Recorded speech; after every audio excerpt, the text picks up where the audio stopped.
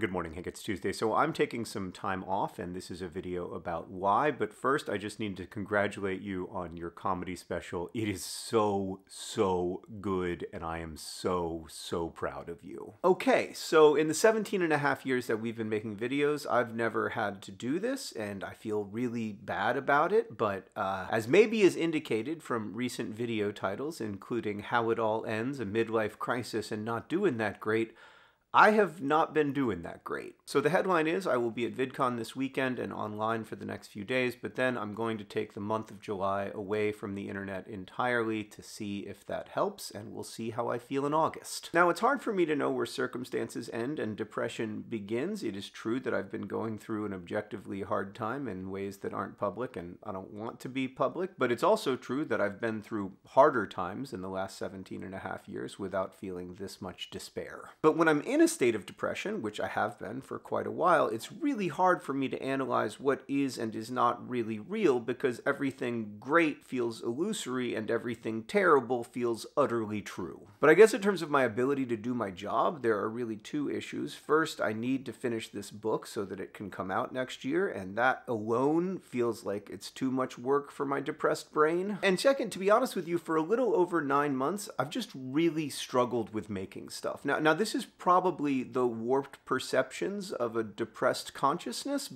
but like, I recently spoke to Brotherhood 2.0 resident mathematician Daniel Biss, who is now the mayor of the city of Evanston, Illinois, and he was explaining to me why he left Twitter. He was like, I thought I was bringing a bucket of clean water every day to the toxic lake that is Twitter. And I knew, of course, that the place had structural problems and incentivized bad faith discourse as part of its architecture, but I figured every day I'll bring my little bucket of clean water to try to clean up that lake. But then eventually, he explained to me, I realized I wasn't cleaning the lake at all. I was dumping a bucket of clean water into a toxic lake, which does nothing but raise the level of the toxic lake while also ruining a bit of clean water. And that's kind of how I feel trying to make stuff right now, to be honest with you, especially on Twitter or TikTok or whatever, but also everywhere. I genuinely don't know if I should be making anything, if my stuff is helping anyone, or if it's just ultimately raising the level of the toxic lake. Now, to be clear, I feel this less on Vlogbrothers than anywhere else on the internet, but I am still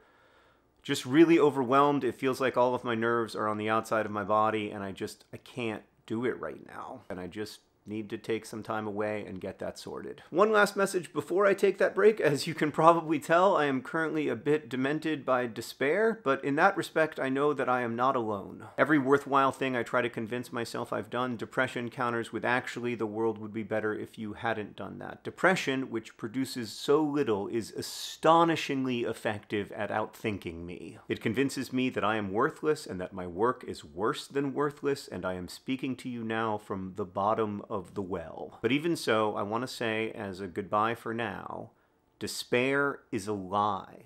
Hopelessness is a lie. No simple story can ever be true, and there is no simpler story than nothing means anything. You not being loved or worthy of love is a lie. Your passion and work and enthusiasm and spark of conscious not mattering is a lie. But even in telling you this, I'm struggling to tell it to myself, and that's the main thing I'll be working on in July. I'll be working on telling myself what I've been telling you this whole time, which is that hope sings the tune without the words and never stops at all.